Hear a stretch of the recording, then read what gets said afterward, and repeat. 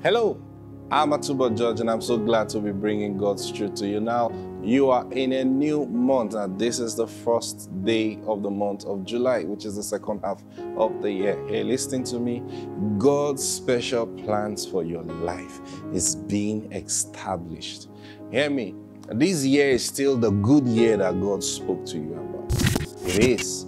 And He is doing everything possible to get you in the place that He has ordained for you. Now that's God's heart for you. And your own part is to obey Him. Your own part is to follow Him. Praise God.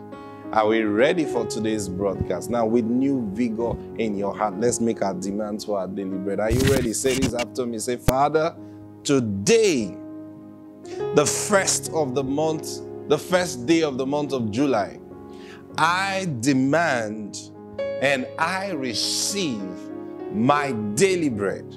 It's coming to me now. Throughout this month of July, I will lack nothing. I receive every blessing, everything that you have for me in the name of the Lord Jesus Christ. Thank you, Lord. In Jesus' name, amen. And it's coming to you. See, Jesus said, by your words you shall be condemned, by your words you shall be justified. I declare by your words you are being justified throughout this month in the name of the Lord Jesus Christ. Praise God. Let's pray that, Father, we bless you even for this new month, and thank you for the opportunity to bring forth your truth. Holy Spirit, we give you praise because I know burdens are being lifted right now. Yokes are being destroyed right now in the name of the Lord Jesus. Supernatural things taking place in our lives. Thank you, Father. In Jesus' mighty name we pray. Amen. Now hear me. This month you are going to experience a lot of supernatural things. I'm telling you the truth. The Lord is causing us to begin to walk in a supernatural dimension of things. Now hear me. Last month I was sharing with you on the purpose, the hope, and the manifestation of God's calling in our life. Now this month you are going to start manifesting the calling of God in your life. Now that's what the Lord is going to be doing in you. He's going to be causing you to manifest. You manifest your visions. You manifest your callings. You manifest everything that the Lord has put inside of you. You will begin to manifest it. And hear me, this manifestation is not sensual. See, there is a supernatural dimension of our life if you are a child of God. Our Father is a supernatural God. And His dealings with us is not just physical. There is a supernatural dimension, and the earlier you believe that, the better for you. You are not alone. I'll read a scripture to you in Colossians chapter 4 and verse 17. Paul speaking here, Colossians 4:17. Paul speaking, and he says, and say to Archippus, take heed to the ministry which thou hast received in the Lord, that thou fulfill it. Now, this is an instruction Paul was giving to a friend. He said, tell him he should take heed to the ministry that God has given him, that he fulfills it. Now, for you to fulfill God's calling for your life, there is the supernatural dimension to it.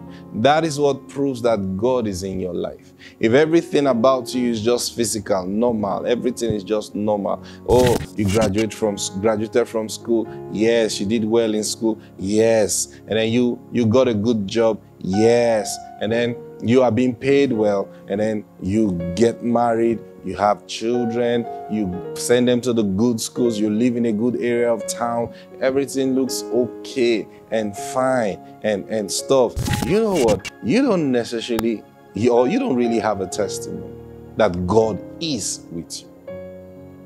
You can say, oh, I thank God though, that God is with me. God has helped me. He helped me to come out of school with good grades, and see now because I came out of school with good grades. No, sir. No, that's not how that's not how God works. Now, it's good to do well in school. It's good to have a good job. It's good to excel in whatever you are doing. But let me tell you this. You as an individual, you see, if God is involved with your life, there are things in your life that you will know. There is no explanation to fill up that gap. I'm telling you the truth. You will know. You will know. So even the kind of job you're going to get, you will look at it again and again and again. And you tell yourself that, look, I don't know how those people got my number to call me. I have asked that question severally and I've not gotten a tangible answer that makes sense. I didn't submit my CV to that place. No, I didn't know. I just prayed and said, God, I want to walk in the place that you've ordained for me. And He caused it to be. Now that's how you know God is involved with my life. Hear me. Hear me. This month of July, keep your mind on the supernatural intervention of God in your affairs. That must happen. That must take place. Because I heard the Lord said, I've gotten into that season. I'm beginning to separate my children. And how will He separate His children? I was telling you yesterday and 2 days ago that it is by obeying instructions. God gives instructions and we obey. Now, when we obey those instructions, supernatural things happen. So you do your part and be at peace and allow God to do His part. Now, God's part involves the supernatural part. There must be something supernatural. Maybe the doctors have told you have a few weeks or a few months to live. Maybe they have told you they saw something in your body. It's not a problem. It's okay. They've done their part. Now you know why you're having that pain. Now you know why you're suffering that ailment in your body. But hey, you take it before the Lord. Now listen to me. I teach you in a way that you don't necessarily need someone. You alone do it yourself. And you get a miracle. You take that report before the Lord and you lay it before Him and say, Father, I want us to talk. Okay, Lord, I want to know from you, is this the plan that you had for me before I was born? Is this where your vision will lead me? And I said, but it's not that I was following God, though. Yes, today, now you've realized that you need God. So it's the same thing. It applies. I said, Lord, I just want to know if this is what you have really, really planned for me, then fine. Let it be among your testimony that you plan such things for us. But if this is not the plan, there is no way you will ask God a question like that He's not going to come true. See, sometimes because you got the doctor's report, hey, no, I reject it. Rakubaya, guagaguade, magababa, I reject. What are you rejecting? You're not dealing with the issue. You see, that's the problem we make most times. We think we are walking by faith, but we are not walking by faith. We're walking by fear. Someone who's praying and says, I reject.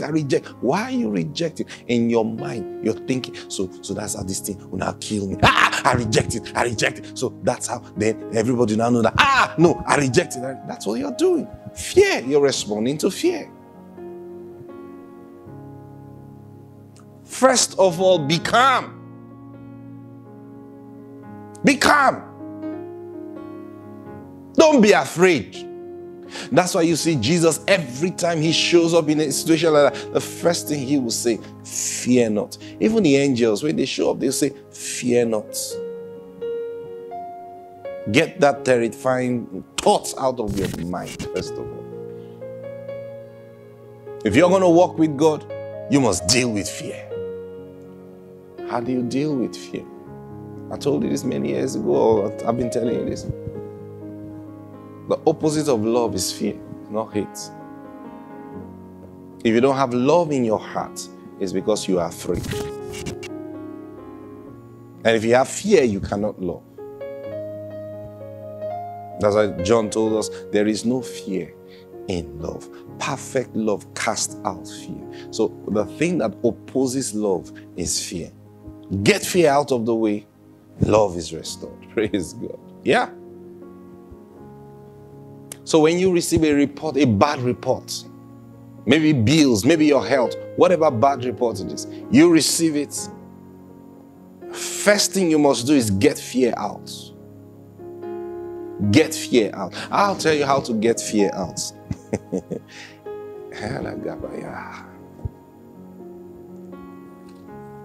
Hebrews chapter 13 and verse 5. Watch this now. He says, let your conversation be without covetousness, and be content with such things as you have. Now, this is a principle of walking with God. First of all, he said, let your manner of life, let your conversation be without covetousness. I told you what covetousness is yesterday also. See, it's the thinking in you that feels by what you own, you have advantage, or by what you don't own, or because you don't own something, you are disadvantaged. That is covetousness.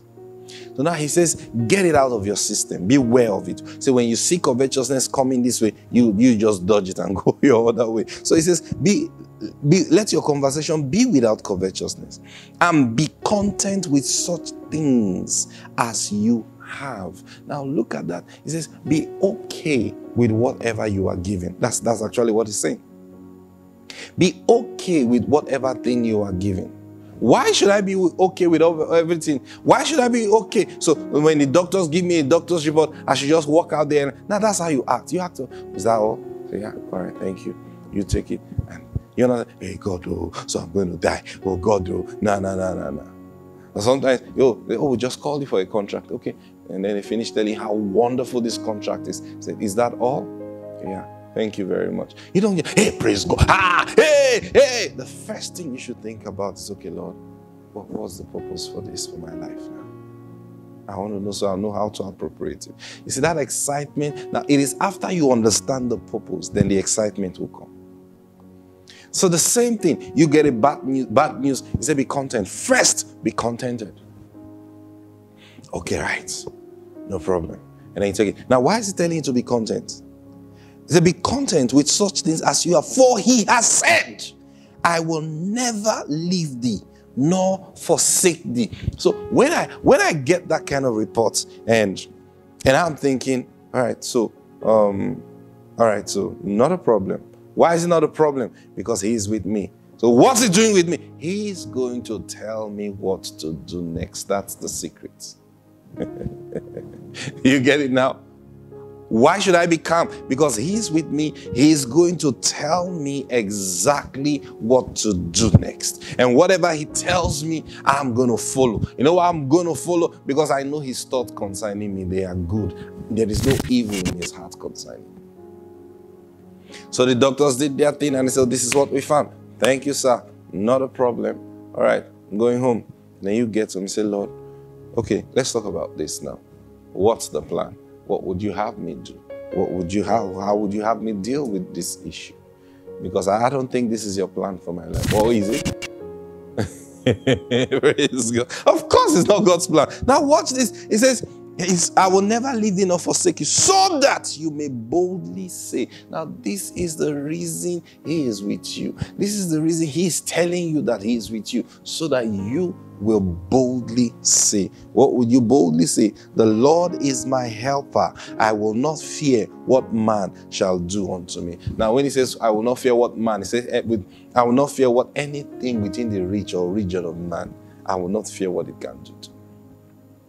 So I will not fear what an earthquake can do to me. I will not fear whatever. Just think of whatever thing you can think about. I will not fear what it will do to me. Why? Because the Lord is with me. Now that's how to get fear out of your system. The realization.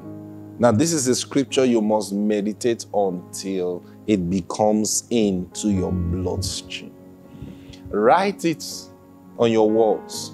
Write it everywhere. This scripture, Hebrews 13, 5 and 6. Write it everywhere until it gets into your system that God is with me. That's why I will never be afraid. Why? Because I can always ask him what he wants me to do, and he will tell me what he wants me to do. And fear is off the system.